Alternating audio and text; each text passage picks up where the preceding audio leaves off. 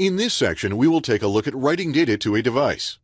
Remember to write any changed data to your device. Otherwise, the changes will not be saved.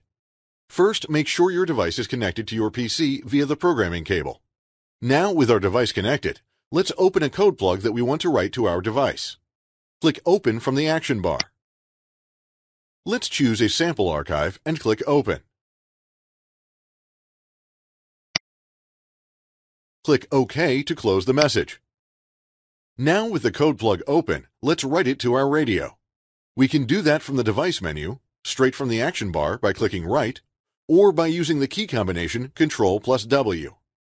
Let's click Write from the action bar. Now we have to wait until the application finishes the operation.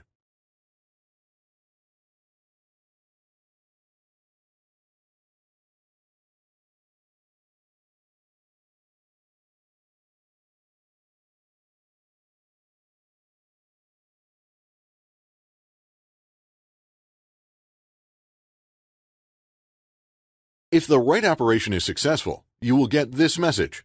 Let's click OK.